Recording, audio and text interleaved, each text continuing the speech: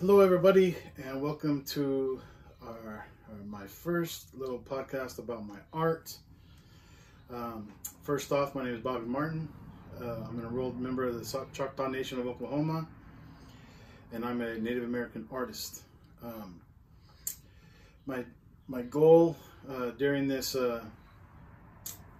podcast is just kind of raise awareness on Native American issues, raise awareness on just like social issues, and then just basically share my love of art to everybody out there.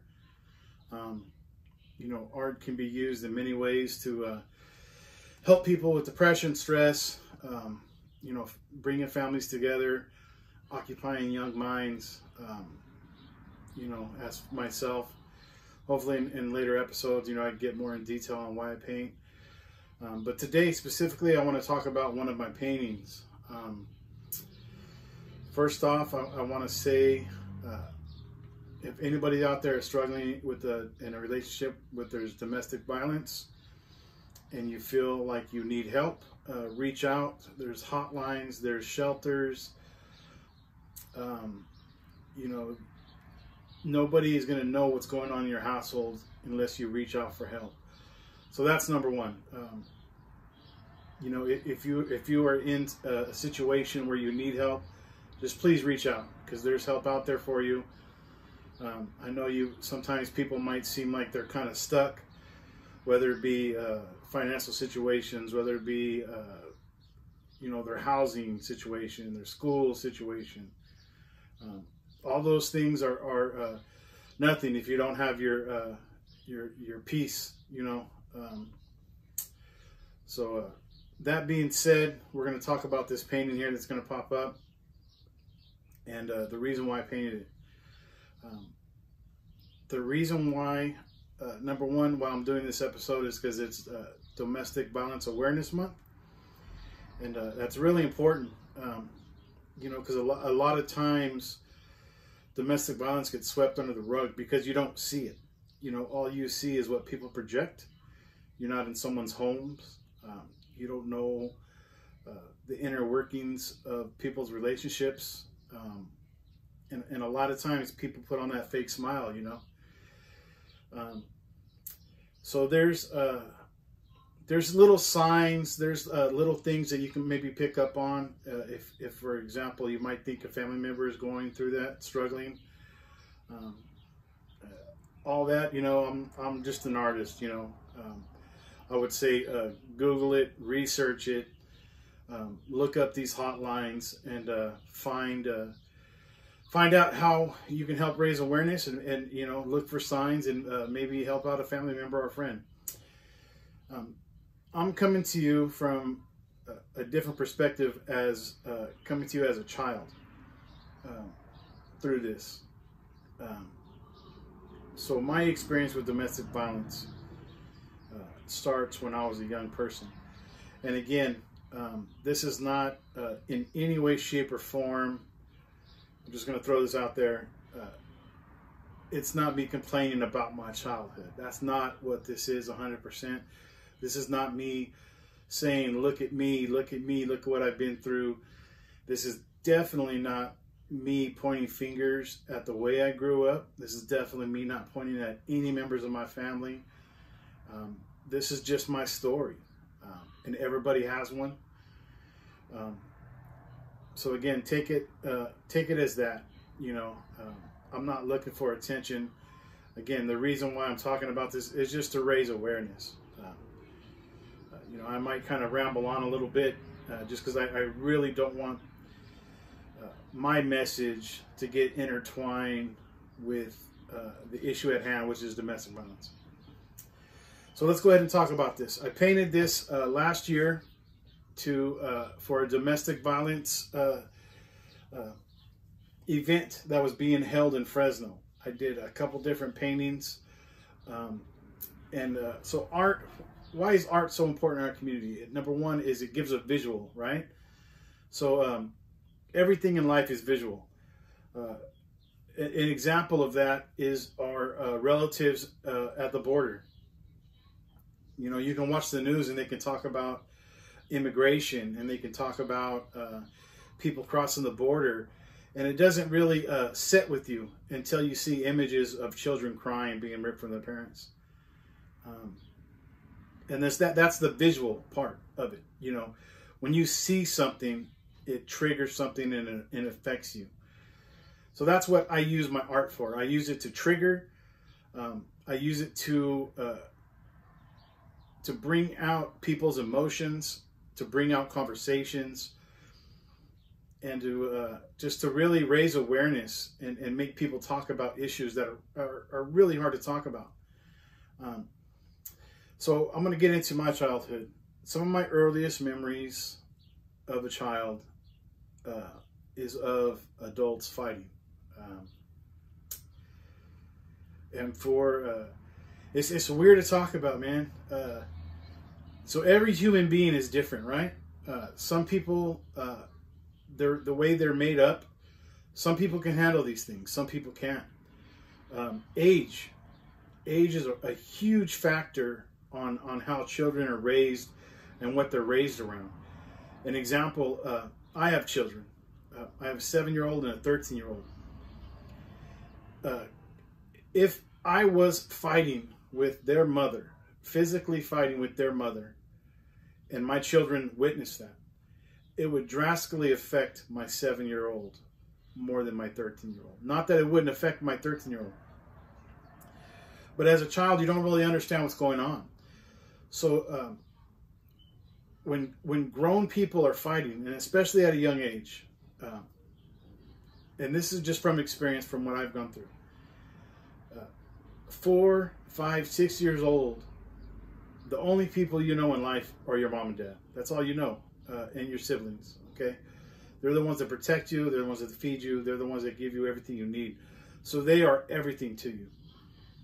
When a young person's mind is developing and they witness their protectors harming one another, when they witness their protectors screaming at one another, when they witness their protectors punching holes in the wall, when they witness all of these tragic things that go on in so many households across the United States, it affects people.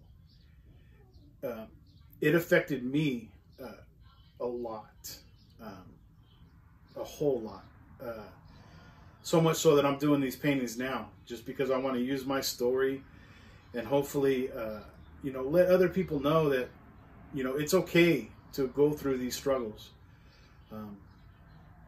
So as a kid, when I would see my parents fight, I just wanted them to stop, man. Just like, please stop the screaming. I was just a child. I didn't understand it. Like, I don't understand why my protectors, my everything, why are they so mad? Why are they putting hands on one another? Why are they just doing things that scare people, that scare me as a child? I didn't understand it. So what your mind does is when you're such a young person and you're developing who you are going to become as a human being. So that's all happens at very young ages. People say from 0 to 7 up to 7 years old is your most important time of your life, because that's when you pretty much direct who you're going to become as a human being, or how you react to certain situations. Because of those early things that I went through, and I'm not sitting here saying, oh man, look at me, I went through so much, man. Like, that's not what I'm saying. There's so many people out there that's been through so much more than me, and I'm sure they're flourishing in life.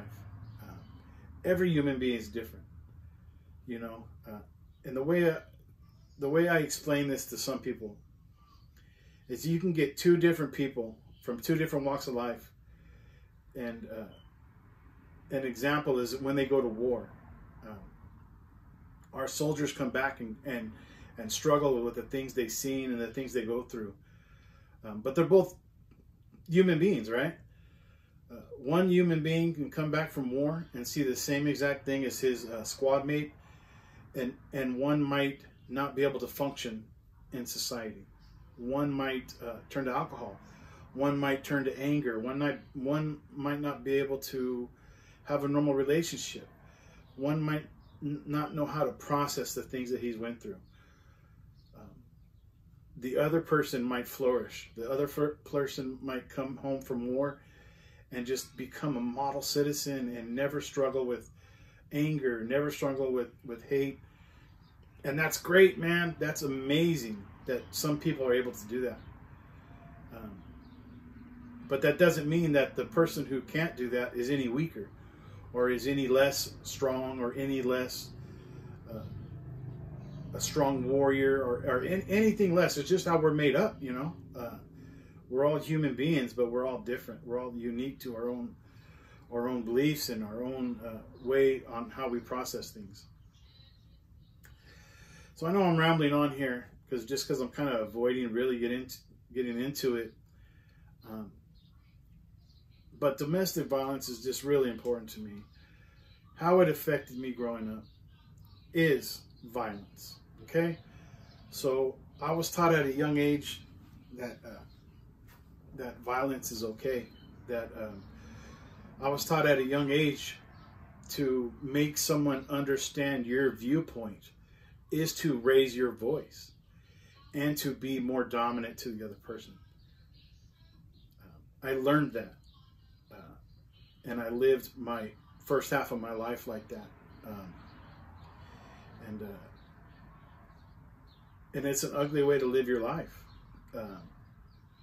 You know, like, just an example, you know, in second grade, I was missing a lot of school, you know. I don't want to get into why. But I would purposely go to school looking for a fight. And for someone who grew up in a broken home, maybe you can relate.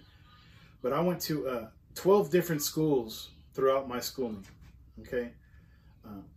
So what does that mean? That means for every year I was in school, I changed a school. Sometimes multiple times in a year. Sometimes, you know, maybe I'll be in a school for 2 years and then I'll change. So what that did is I didn't make a lot of friends. Just because I'm constantly moving, constantly going back and forth between parents. And then in high school, I was getting kicked out of schools because of bad choices. So that's just another check in the box, you know, that made it harder for me growing up.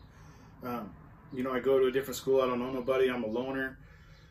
On top of that, I'm angry. On top of that, I'm worried about, you know, my parents fighting. I'm worried about when the next time I'm going to see one of my parents just because of going back and forth. I'm worried about the next time when they see each other, are they going to fight one another again?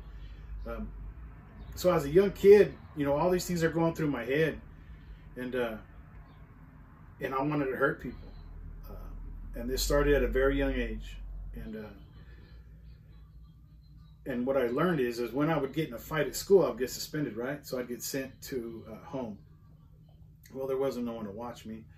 So my dad would pick me up, and then he would take me to my grandma's house. And my grandmother and my grandfather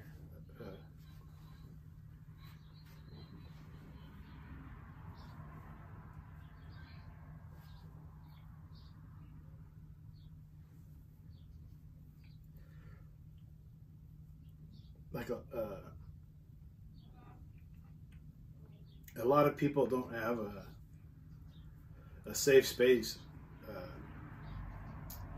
or a space that they feel safe, and a lot of time it's really just what they think. You know, a lot of time they just don't feel safe, even though they might be. Maybe there's not someone letting them know that, hey, it's going to be all right. You know, just because that's important. Letting a child know that it's going to be okay, you know. So when I would go to my grandmother's house, that's where I would be told, hey, you're going to be okay, you know. So that was my safe place. And just a backstory on my grandparents. And this has affected me for the rest of my life. This perception of life. they lived in an extremely small house. Okay? As a kid who, we weren't rich, we weren't, I guess you can say we were poor, you know, food stamps. When you're from that, you don't know that you're poor.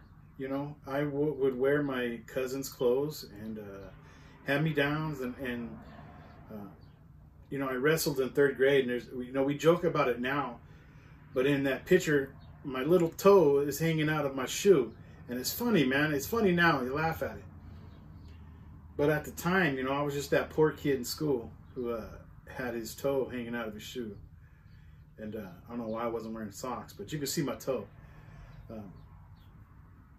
Just, you know, that's just an example of just, you know, you don't really realize it.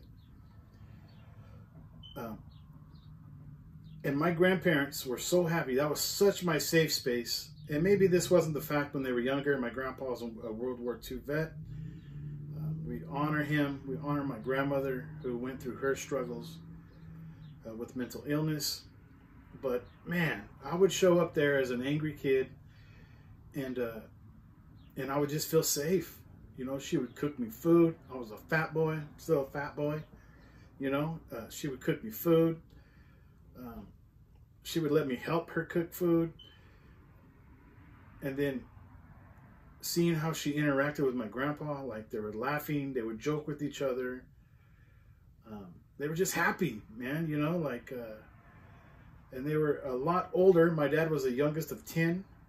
And my grandmother had my dad in her 40s, maybe mid to late 40s. So they were older, you know. But man, did she still play with me? She still made me feel, you know, loved. And what that taught me as an adult is, that's what I want, man. Like, that's what I want. And money in my bank or cars or nothing else would make me feel that happiness, unless it's like that pure happiness of just being with the person that you love and just loving life, just being happy. Like, you don't need all these things, you know. And that's how I live my life now, man. I know I'm getting off topic, you know, I ramble a lot, but so that was my safe space.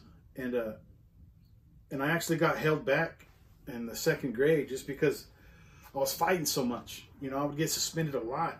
And it was just because I wanted to go spend time with my grandma and my grandpa. And man, just seeing their relationship, it gave me hope as a young person, man. Like, you know, coming from my mom and dad who would fight, and then seeing this older couple, my grandparents, who were just in love with one another and would laugh with one another, and they weren't yelling at each other. You know, they did things for one another. It's just like, it just showed me that that's what life's about, you know. Life's not about what a lot of other people want to push on you. So why is it important? Because I learned all these bad habits as a child, and I honestly cannot remember the last time I had gotten an argument with my wife. We never argue, ever. We just don't do it. It's just, we've never done it. And why is that? Number one, I think I got lucky. But growing up, you know, I was always fighting. When I moved out, just like a lot of people who grew up kind of like how I grew up, anger is everything, man. That's literally all you know.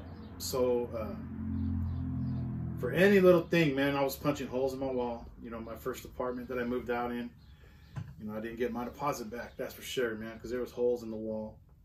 Second place I lived at, there's holes in the wall.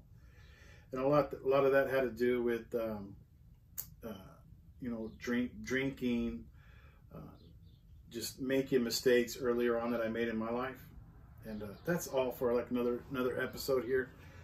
So today we're just basically talking on domestic violence, but one thing that I learned is that you can really unlearn all these bad habits that you learn, you know, and part of that is just raising awareness.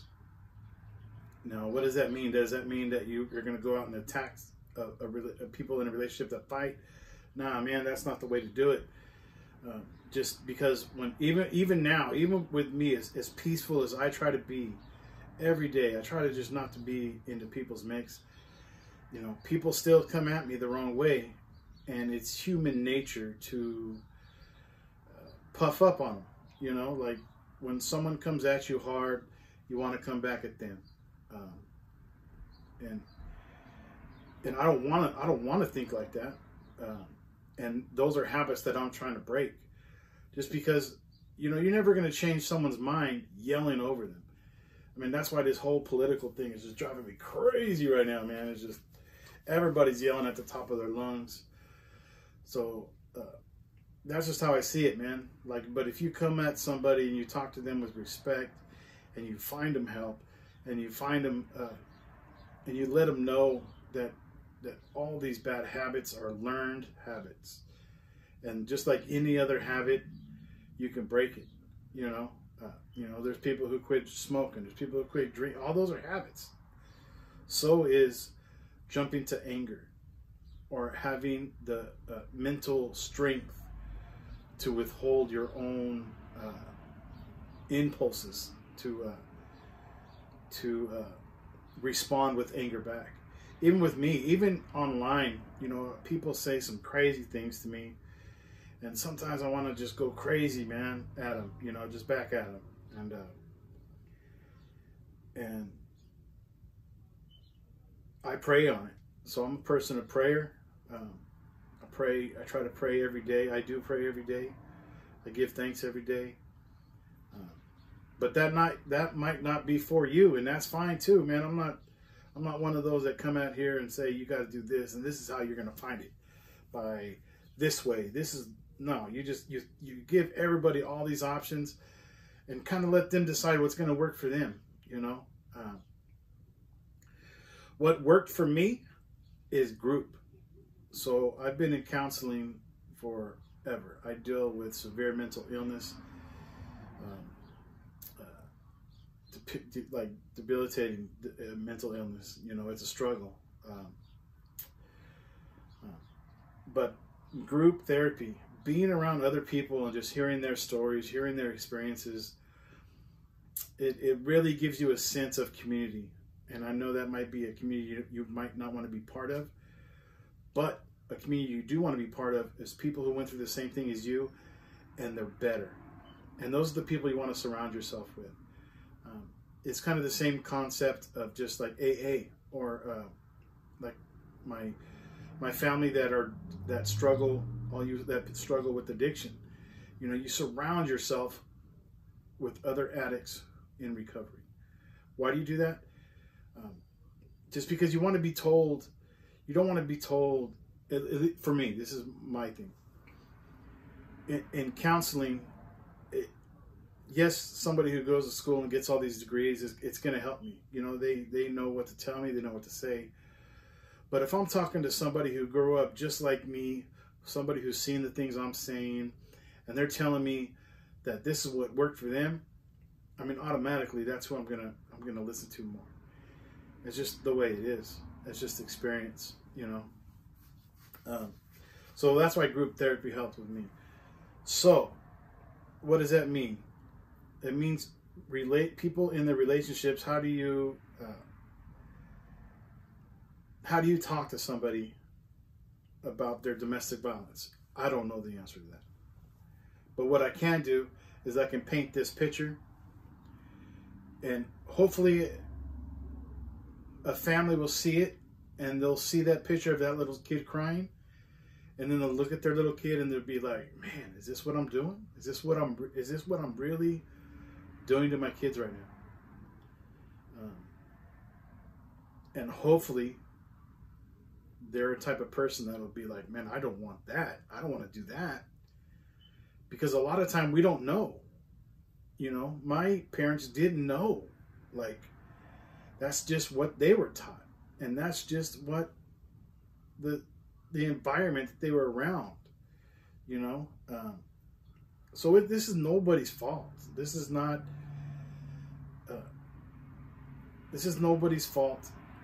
But what is our fault is not trying to help.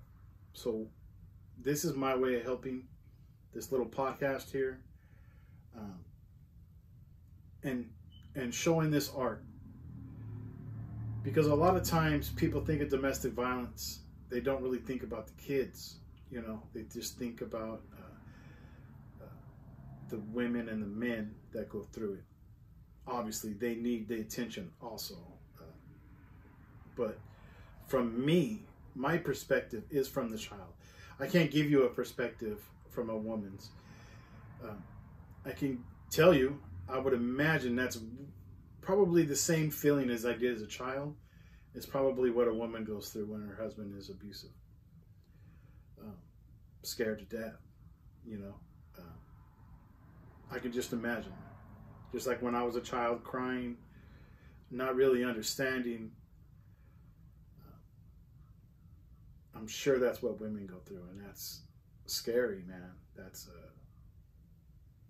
a scary thought that there's men out there that would even do that too, you know. And I'm not throwing shade on men, you know. That's one thing we have to stop.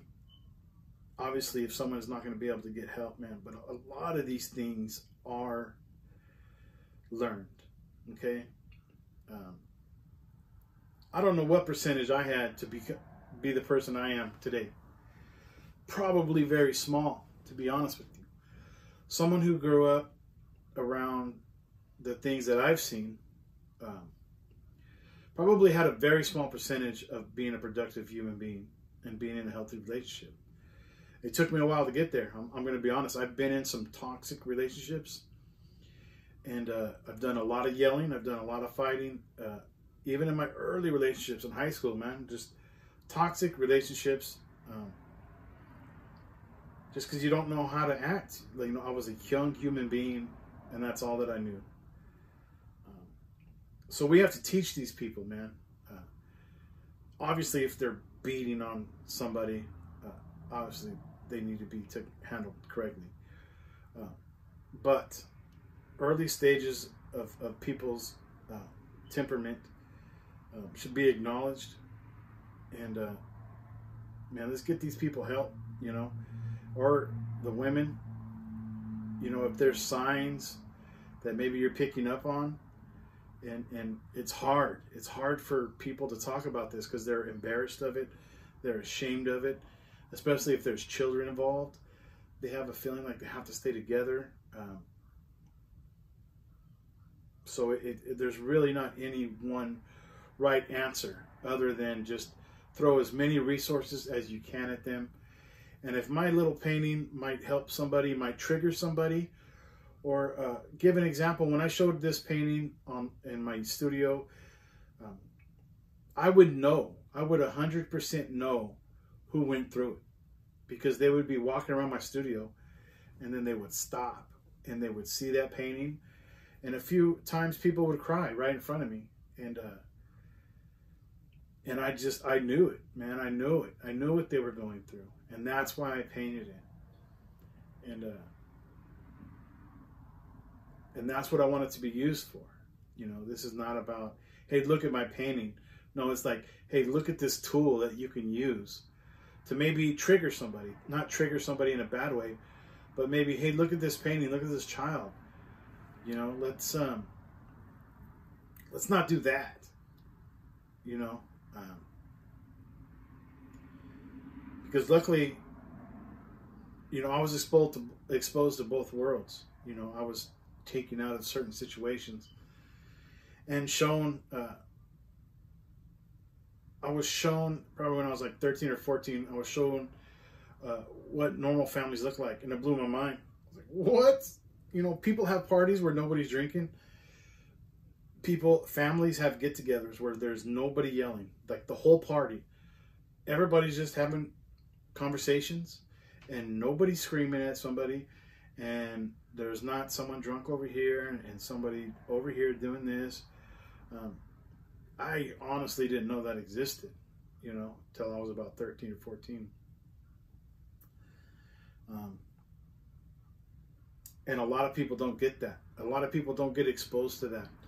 So all they get exposed to is the negative and the hate and the anger. That's a hard hole to dig out of, man. I struggle with it every day. So what can we do together, man? We got to do better. We got to do better. And it really starts with just awareness. So sharing stories, man. Sharing stories and talking about it. Hearing other people's stories gives me hope, man. Like, hey, man, look at this dude. He went through this, and look at him. He's successful. What's successful? Happy. I don't care if you're homeless on the street, man. If you got a smile on your face, I'm happy for you. I know people who are homeless, and I know people who are been homeless. I know people who live in small mobile homes, man. Like, my family have tons of mobile homes. I'm not going to sit here and lie. And they're happy people, you know, like, that's what I want. I don't want to, when I say I want to see people who've gone through it succeed. You can have you can have the best job in the world, have money in the bank, the nicest cars, and just be an empty soul, man. That's not success. Success is my grandma and grandpa, man. That's what I want. I want my grandkids to be able to come and see me and my wife be happy. That's success, man. Am I successful? Hell yeah. Do I struggle? Yep. You know? Do I struggle a lot? Yep. Would I be able to do all the things that I do without the support from my family? Nope. You know, a lot of it is support. You know, some people are strong enough to do this on their own. I'm not. I wasn't that, man. I was a broken human being. You know, thank God I met the woman that I did when I did, and thank God I have these beautiful children, because they keep me going. You know, they're the reason why I dug myself out. So those of you that did it on your own, props to you, man. That is awesome. If you're able to go through some serious stuff and make it out without a support system, you are those warriors that come back from war and don't need nothing. You know, you're that few. For those of you that aren't like me, don't be ashamed of it, man. Don't be ashamed to reach out and ask for help. So share this podcast with somebody you think is going through it. Share my painting, and just share happiness, man. Let's stop trying to bring people down. It's exhausting, man. You know, and don't ever feel like you're not successful, man, just because you don't have a big house or a nice car, or you know, base your success on how you love people. Like, if you're able to care for people, if you're able to go and do things for other people without wanting anything in return, you're a straight up legit human being, bro. You made it. You're successful. So this is going to be the end of my podcast, man. I'm just sitting here rambling on, you know. But share my painting. You know, I tag it all the time, man, because it's powerful, man. Art, visual. This is not like, hey, look at my painting. I'm such a good painter. Look what I did. Nope, that's not what I'm about, man. Share this painting and even give somebody else credit for it. I honestly do not care about that whatsoever. Just share it. Unless it's my mural. I want the credit for that. Just because that's something I haven't really done that much. So if you go take pictures of my mural, please tag me in it. I appreciate it. But for this stuff that's this kind of message, this message is more important than my acknowledgement. And that's how it should always be, you know. The message is always more powerful than the person presenting it. And that's what this painting is. I painted it for the people. I painted it for the community. So use it, you know, use it as a way to show people, you know, and not everybody's going to get it, man. Some people, it's going to be hard. Some people are going to fight against it, but there's help out there. So please reach out, share information, share this painting, share shelter information, share hotlines. Again, this is Domestic Violence Awareness Month. So let's get that awareness out here and stop just being so engulfed in this hate that's going on right now, man. And we'll talk about that next week a little bit. Next week, we're going to talk about my Never Forget painting.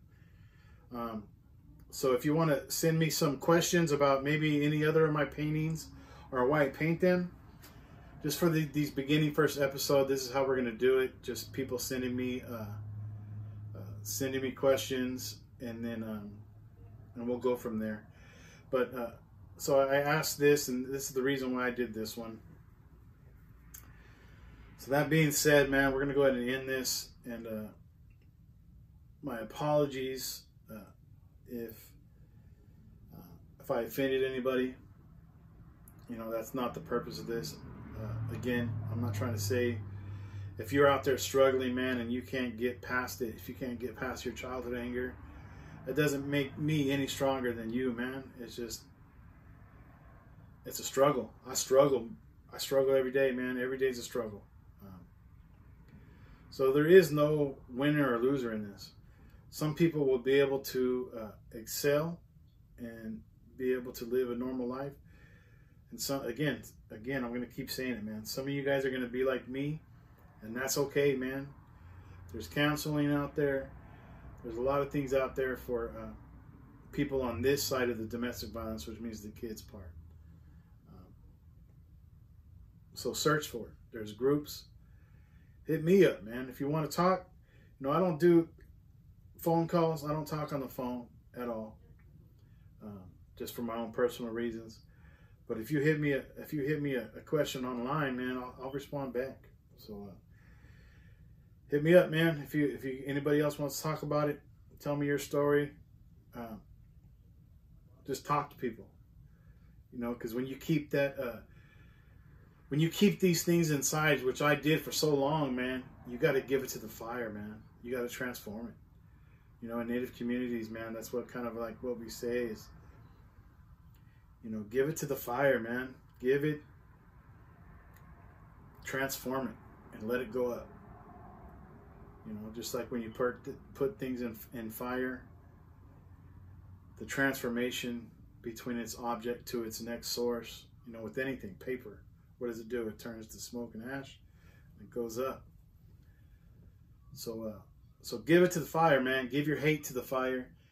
Give your pride to the fire. You know, if someone's yelling at you in your face, man, I honestly can care less, man. And at one time in my life, that's all I had. All I had in my life was how good I can fight, or how loud I can get. And that's the stupidest for me. And I don't put no judge on nobody, man. If you guys are still living that life, for me, it's helped me, and I'm happy, man. I'm not that mad, angry person anymore, looking for a reason to puff up. My goal in life, when I first started therapy, man, and I said it, I want to be able to go somewhere and have someone look at me in the eye like they want some, and I want to be able to just smile at them, just tell them what's up. Because that prideful alpha, man, it's toxic, man. That is toxic way. Nobody is going to take my happiness away from my kids and my wife. If I'm going to respond to this person mad dogging me, what does that have to do with my wife and my kids? Because that's my goal, right? My goal is to provide a secure home and a father figure for my children. Fighting someone on the streets and screaming at somebody in the streets is not going to accomplish that. And that's how I started to turn my thinking around. Is if you put all your priorities, all your being, all your soul in one thing, and that one thing for me is for my wife and my kids, nothing else matters. Nothing else matters. All the pride, all that stuff is gone. Thank God, man, because that's a toxic way of life. So, yeah, man. So if somebody mad dogging me, man, that's yours. Punk it. Tell everybody you punked me out. I'm proud to say it. That's how I want to live my life. And if you want to feel that too, man, I know it sounds weird, and I know there's a lot of people. If there's anybody from my neck of the woods, you probably think I'm talking crazy right now, man. But I'm telling you, no one's taking my time away from my wife and kids. There's nothing. That's number one. And being prideful, and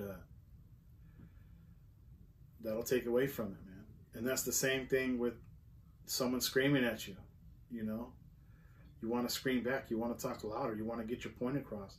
It's all toxic way of thinking, man, and it can be changed. I promise you, you can. So I'm gonna cut it out, man. Thanks everybody for listening. And so I ramble a lot, man. This is just gonna be a rambling podcast for now. Maybe after COVID, I'll be able to start having guests and stuff. But for now, keep looking at my art, checking out my art, and just keep spreading that love, man. And if you're going through it, hey, man, it gets better. I promise you, man. Because I've been there, and I still go through it. Every day's a struggle, but it gets better. So, peace out.